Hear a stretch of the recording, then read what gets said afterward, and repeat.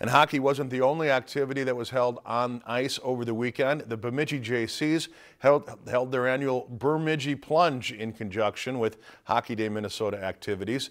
The air temperature at the time of the first jump was 7 below zero, making the 27-degree water temperature feel quite refreshing. Hockey fans gathered as 57 participants plunged into the water, all in an effort to raise funds for 2 local organizations. Organizers say the partnership with Hockey Day raised excitement for the event, and it was a true community effort. So everyone that's helping with this event today, our sponsors, our volunteers, our jumpers, they're all helping to support these 2 great organizations to donate to, and we're just really excited that everyone has come together on that.